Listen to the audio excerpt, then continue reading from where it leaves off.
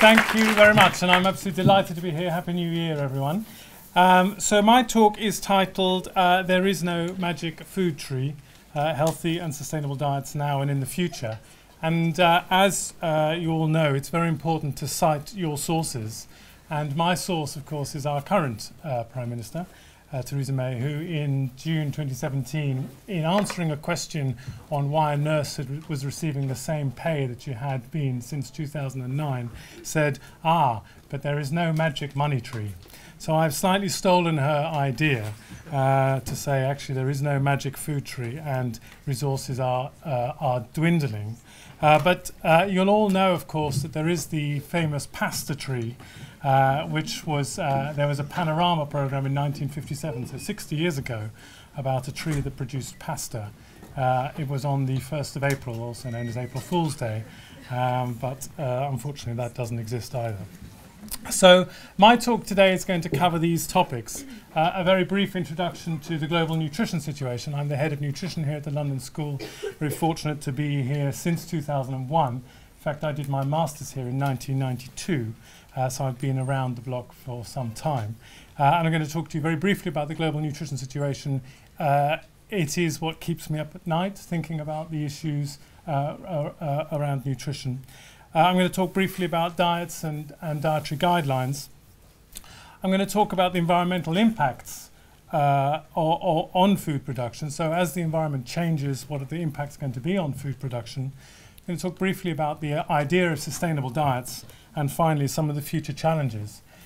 And I've pitched this talk at a sort of public engagement level, and I hope you'll excuse that. So what I've done throughout is I've provided the references and the citations if you want to go and look up the very clever work that that our team does, not me, but the rest of the team, that they do. So all the references are there for you to look at. But I've tried to pitch it at a level which is going to be accessible to all. And I think this is because it's critically, I've done this because it's really important that we get better at engaging with people who aren't from our disciplines and aren't from our sectors. So I hope at the end you'll be able to tell me whether you've felt that I have engaged with you and whether or not it was a success, or whether I should let someone else from the team speak next year. So as I said, a brief introduction to global nutrition situation. I'm going to start with the issue of undernutrition. These are the latest numbers from the UNICEF WHO World Bank report, suggesting that globally there are 52 million children under the age of 5 who are wasted. That means they're dangerously thin at extremely increased risk of mortality.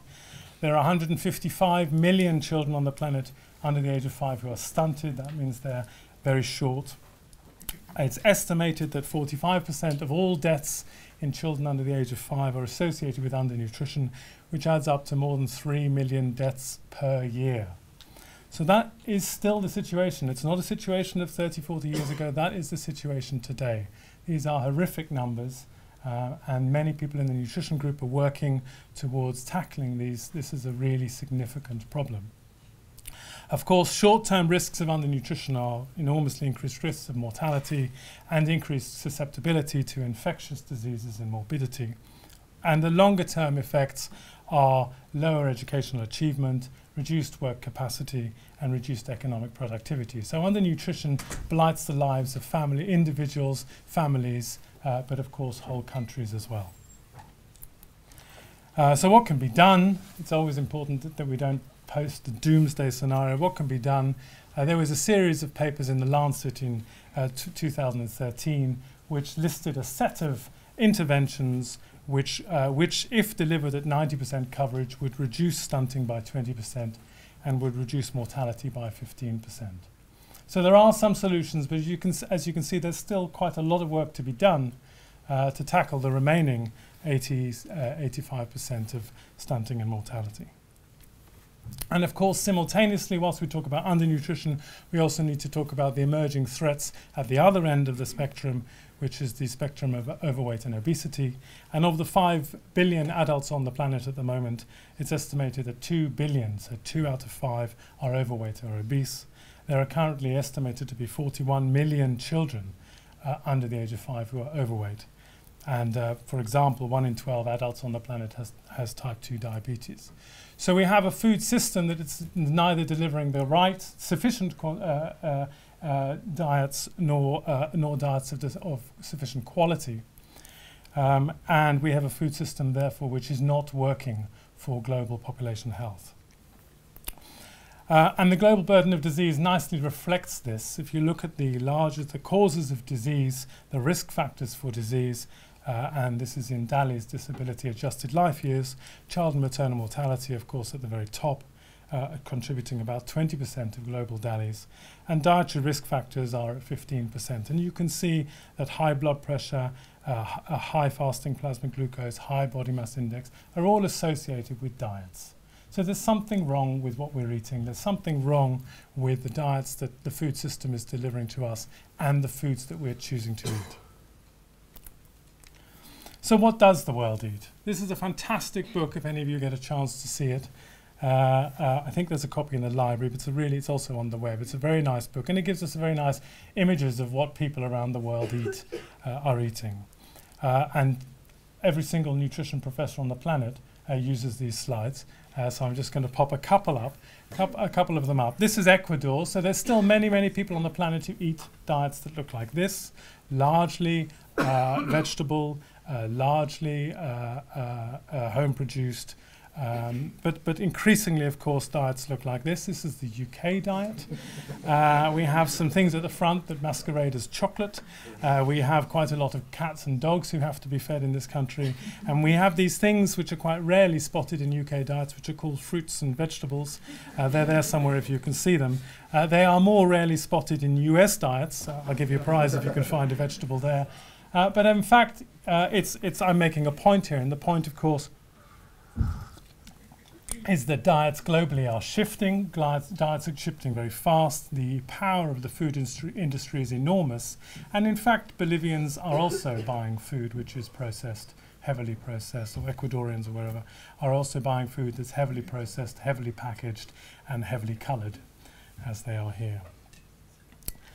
So what should we be eating? Of course, we should be eating foods according to this is the Public Health England Department of Health Eat Well guide. And you can see that this diet contains large amounts of potatoes, breads, rice, pasta, large amounts of fruits and vegetables, significantly smaller amounts of animal source foods and beans and pulses, and dairy and other alternatives, and tiny amounts of oils. So who in this room actually does follow the Eat Well guide? That would mean that 40% roughly of your plate would be cereals, grains and potatoes, 40% would be fruits and vegetables, 20% would be meat, fish, beans and dairy. So that's actually quite hard to do, and this line is almost impossible to do. The Eat Well guide suggests that you have tiny amounts of oils, chocolates, cakes and crisps. So that is what the Public Health England recommends that we should be eating. So why do we eat what we do eat? And the great Srinath Reddy has said that there are three main drivers of food choice. And they are that food choice is either conscious, you're making a conscious decision about what you eat. It is conditioned. It's conditioned by culture, or it's conditioned by advertising, or it's conditioned by an external factor which is making you choose those foods. Or, of course, it's constrained. And in many parts of the world, what we eat is constrained by our resources, and in the broadest sense. So, but you could imagine that mothers might want to make some decisions about what they feed their children to make them grow up healthily. How are those decisions made? Some of those are going to be made because their mother-in-law, as is my mother-in-law, stands behind me saying what I should do. And so there are those forces. There are constrained choices, and often that's because of vulnerability or poverty or whatever. These are older people, of course, in a home. There are enormous cultural reasons for choosing the food you eat, and of course I couldn't resist a slide having a dig at students who eat pizza and drink beer all day long, but that's what I used to do. But we have a variety of choices to make in our diets. So do we consider the environment when we're thinking about our diets? How much evidence is there that when we make choices around what we choose to eat, we think about the environmental consequences of our choices? So there was a very nice survey conducted in 2017, which was a telephone survey of 2,000 adults. in the UK, and it asked them to make the respondents to say what were the main causes, their main things shaping their shopping choices. So taste was obviously the most important thing, and more than 90% of people said they chose food for its taste. Cost was the next most important thing. Health was slightly less important. The ethics of the production of the food was substantially less important. And of course, environmental factors were very unimportant for most people. So people, this is obvious. When you think about the food you want to buy and you want to eat, taste is the most important thing. Cost is, of course, very, very important too. And then there are these other factors which determine what it is you decide to buy. So when we think about diets, of course, there is a link between diets and the environment. And so let's have a quick chat about what those links are. As a nutritionist,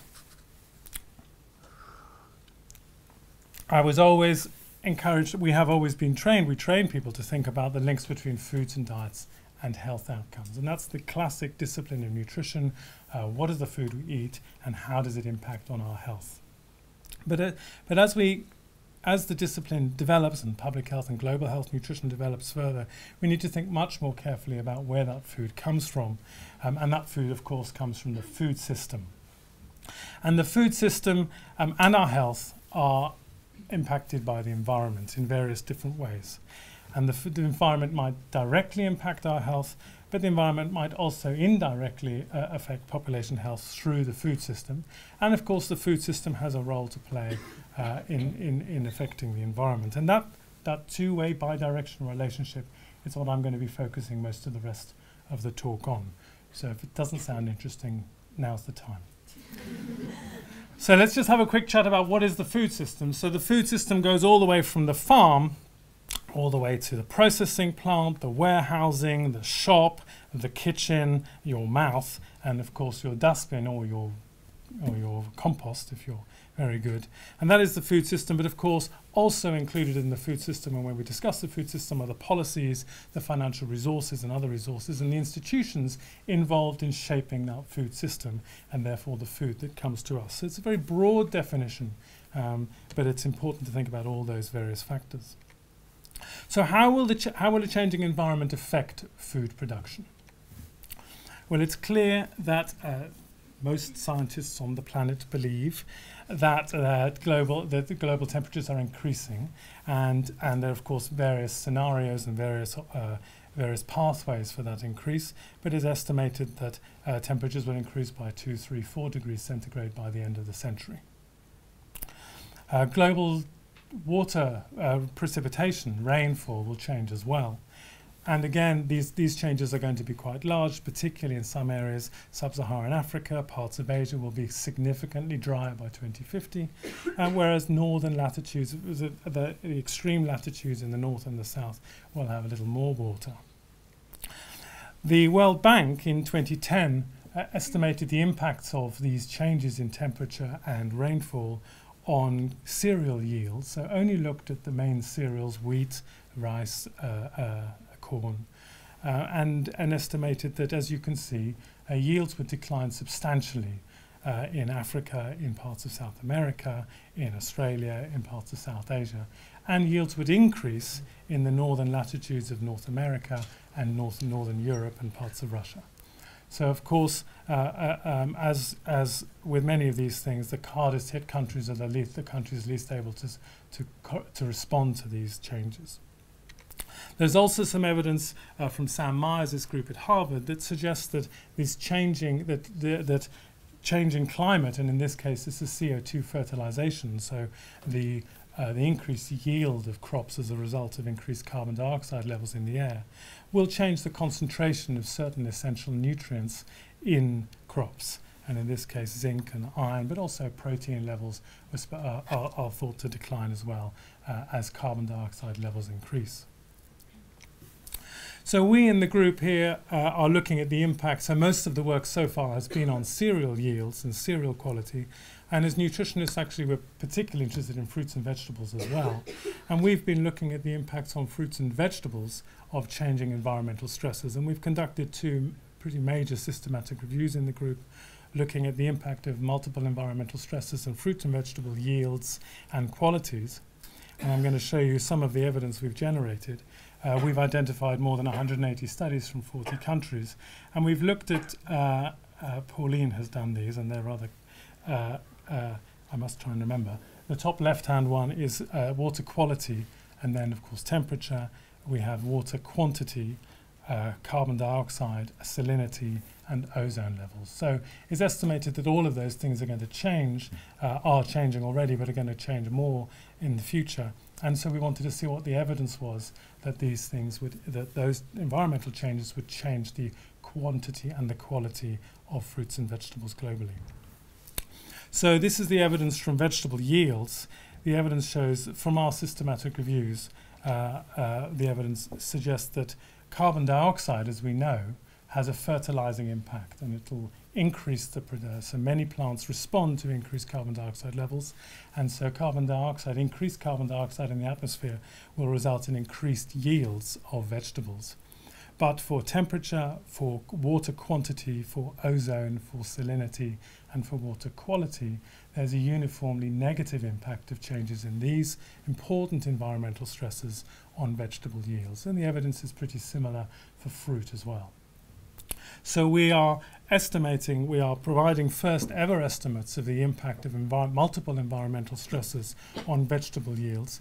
Vegetable quality, that's regarding nutrient quality of those within those crops, is quite a complicated story and differs, and there's not very much evidence either. But we have some very clear picture here that these stresses are going to have some negative impacts on availability of vegetables and fruit.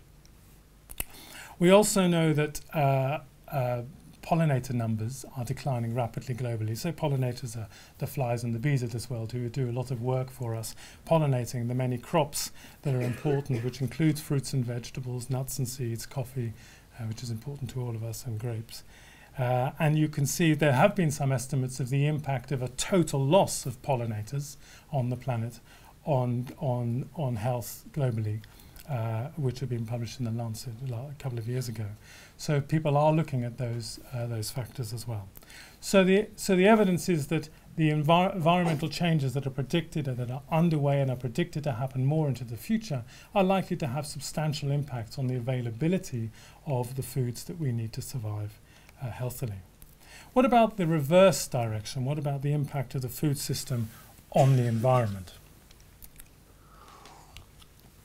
Well, I showed you this picture earlier of the food system, and I talked to it, and I said, you know, this is the food system very broadly. Well, at every single step in that food system, there are going to be environmental impacts. So in the farming sector, the amount of fertilizer, the amount of manure, the amount of what is being grown, whether it's crops or livestock on the land. Once the food is produced, it goes to a factory for processing, typically goes to a factory for processing. What is the food? How is that food processed? What is there requires energy for cooling or the production, the packaging.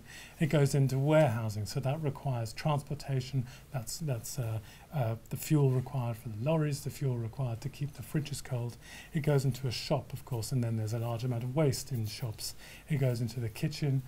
There's a large amount of waste in our kitchen. The estimates are that about 10 or 15% of food that enters into the house is lost, is wasted. And of course, in restaurants and hotels, of course, that number is much more. So at every step, there is an environmental impact. And those impacts can be very large. So for greenhouse gases, of course, there are very, very large, in the agriculture sector, very, very large impacts of agriculture on the environment, whether it's methane, nitrous oxides, carbon dioxide, various different things affecting soil carbon, affecting soil nitrogen. And it's estimated that up to 30% of global greenhouse gas emissions come from the agriculture sector. So we always think of planes and cars as the major emitters, but in fact 30% of global greenhouse gas emissions come from agriculture. Water use is enormously important in agriculture. The surface water, groundwater use in agriculture is the major source of global water withdrawal. And in some countries, it's now becoming almost impossible to grow vegetables, fruit and vegetables. Soil degradation is another major issue. The FAO had a consensus last year on the importance of soils, and soils are becoming much poorer quality, which reduces the ability to grow crops successfully. And of course, land use change is a major driver of greenhouse gas emissions, but also changing habitats. And when we're thinking about world biodiversity, we can see that in 2000, agriculture accounted for about 30% of the loss of I don't know what this figure shows me actually. That graph is wrong, isn't it? We should write to these people and tell them. All right, let me do that. But anyway, as you can see from the graph, there are major problems in agriculture. Agriculture is a major source of loss in biodiversity, and that is going to increase. So you could say to yourself, well, is it all really that important? I mean, how important are these things? Surely the agriculture sector can respond. Surely there are ways that we can get around this. Well, we drew a framework which we published last year, which looked at the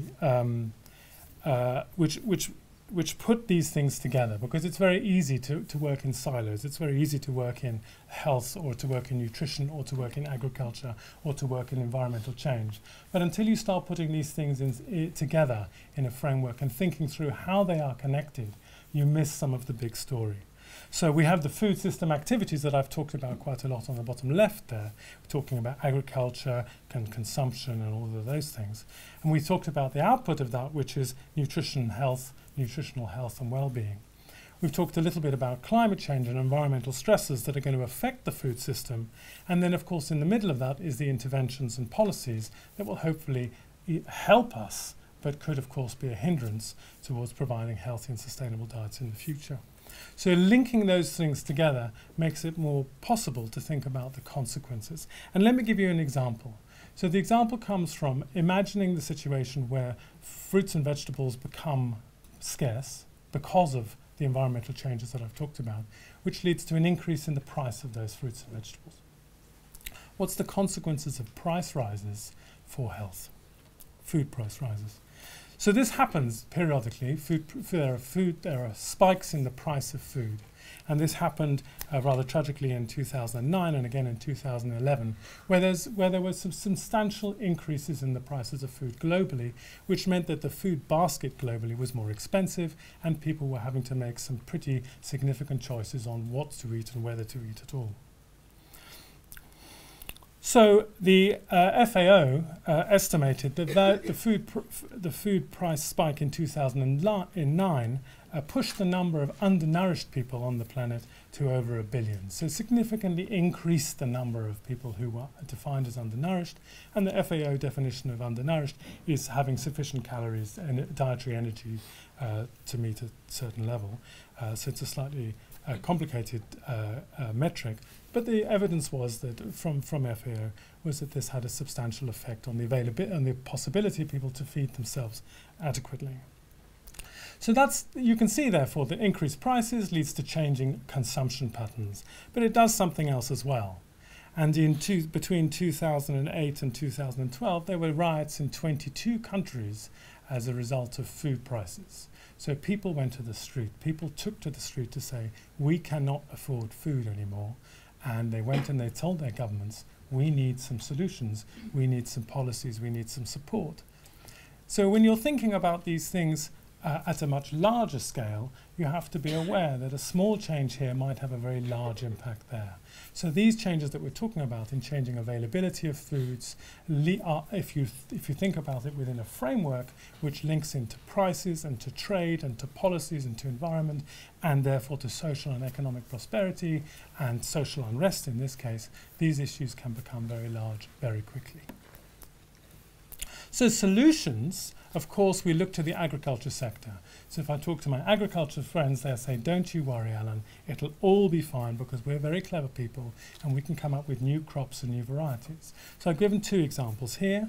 We have an agricultural innovation of a sweet potato, which is enriched, which is specially selected to have more provitamin A.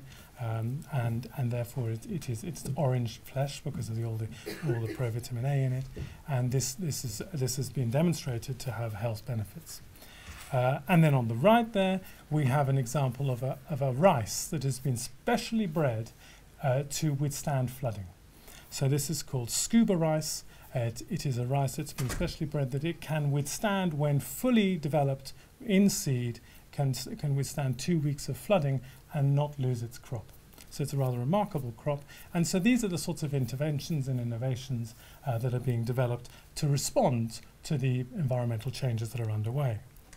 But we also need policies, and we need people to recognize, and we need policymakers to recognize the importance of actions in this area and to have slightly longer time frames when they're thinking about these things. So climate change, environmental changes will take time. They will take time to play out. And we need to think about those policies now.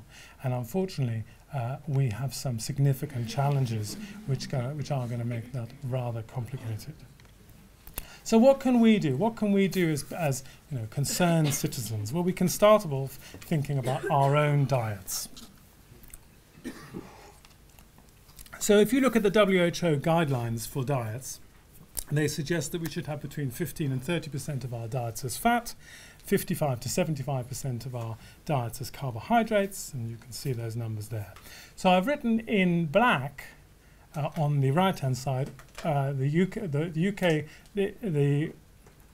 data from the UK diet, and you can see that all the numbers in black are where the UK diet meets WHO guidelines. Okay, so we have a pretty terrifically bad diet in the UK, and very few. We eat too much fat, we eat too little carbohydrate, we eat too much sugar, and you can see we don't eat anywhere near enough fruit and vegetables.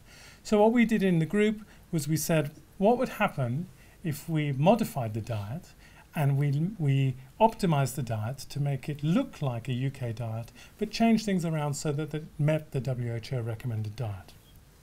So we estimated the green, and we also wanted to know what the greenhouse gas emissions of the diets were. And you can see that there's a vast diversity in greenhouse gas emissions associated with different parts of the diet. So we optimized the diet, and we said, all right, well, currently we're eating this much red meat, and the new healthy WHO diet would have a little bit less red meat, and you can see that vegetables would go up, cereals would go up, fruit would go up. And you can see, so we used some dietary optimization to do that. And we identified that this would result in nearly 20% lower greenhouse gas emissions, and we estimated the health impact of this healthier diet, and it would lead to 7 million life years saved over the next 30 years. So this is one of those win-win situations where we're saying, okay, in the UK we have a diet.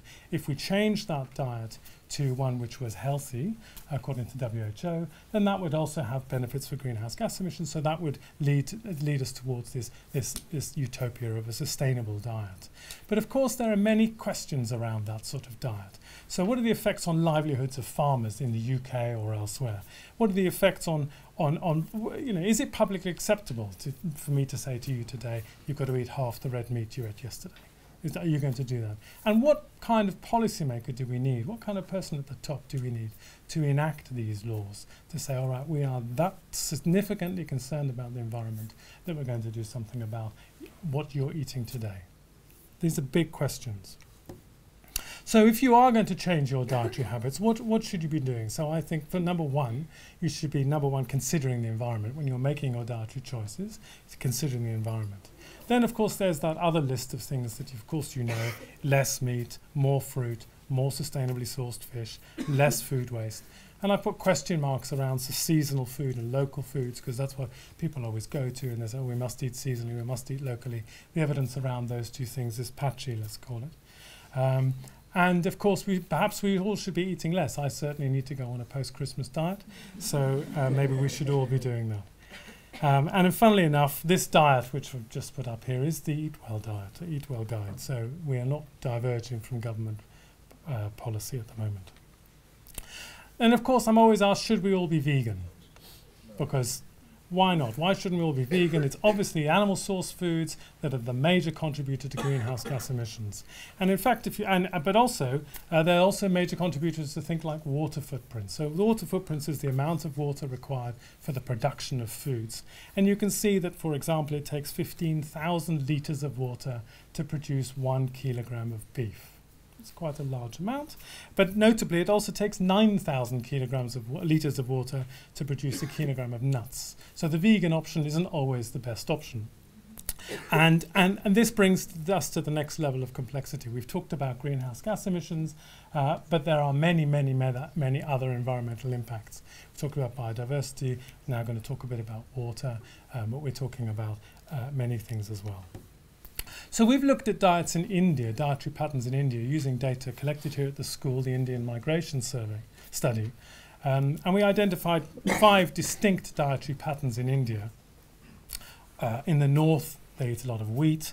In the south, they eat a lot of rice. Some diets had meat in them, some were strictly vegetarian. So we identified these different patterns. Now, if you looked at the greenhouse gas emissions associated with those different diets, you would say, right, the diet that I want to eat is the wheat and pulse diet. It's obviously got the lowest emissions. That's the best for the environment. But sadly, that is the worst for water footprints. It has the highest water footprints because these crops are often irrigated in the dry season. They require a lot of water. And if you talk to Indian farmers, which I do, because we're fortunate to have some projects in India, if you talk to Indian farmers, they'll tell you they don't know about greenhouse gas emissions, but they do know that they're having to travel further and pay more for their water to irrigate their crops. And that is the pressing issue for them. So, what about future challenges? Obviously, the major challenge for us when we're thinking about the future of food systems is, can we produce enough food for the projected 9 or 10 billion people who will be on the planet in 2050? And this is a really big issue. The Food and Agriculture Organization, the FAO, says that yes, we can. It's not a problem at all. Don't you worry there about it at all. Other people are slightly more skeptical. Most of the modelling that has been done to date has been done for cereals. So we know we can produce enough cereals, but we don't know if we can produce enough fruits and vegetables. And we also haven't really thought through the consequences for the environment of an enormous, almost a doubling in the production of cereals on the planet by 2050. So that's a challenge. The second challenge, of course, is urbanisation. So if indeed it is the case that 70% of people, or it might even be 80% of people, will be living in cities in 2050, what exactly will they be eating? And who's going to produce that food for them? So there are really big questions about how will the food system function. You know that here in London we have warehouses all around the outside that bring food into the city. If there's a problem with that warehousing system, or if there's a problem for some reason they can't come into the city, we have 2 or 3 days worth of food in London, and then we're out. So there are really big questions around food security as we all move into cities. We have, I should have also said, excuse me, on this, that the population is aging as well, tremendously. So by 2050, there'll be more than 20% of the population will be over 65, which also has an impact, especially when you're thinking about who's going to be doing this work, the agricultural work, often very labour intensive. And then, of course, the other substantial challenge is the shift in diets, the so-called nutrition transition from a diet which is highly based on vegetables and high fibre vegetables and fruit, to a diet which contains much more animal source foods, contains much more sugar, fat and salt. And it couldn't be more clearly demonstrated than this. I took this photo last year in India. Both of these dishes cost 100 rupees, so less than £1. You can have an entirely vegetable and totally delicious vegetable thali on the left, or you can have a chicken Maharaja Mac, which I don't know whether it's delicious or not, doesn't look great. But those both cost, those both cost 100 rupees. So again, we need to be thinking about solutions. We need to be thinking about agriculture. Is the way we're doing agriculture the best? Should we be thinking more about, for example, drip irrigation rather than pouring water all over the fields, dripping it in very slowly?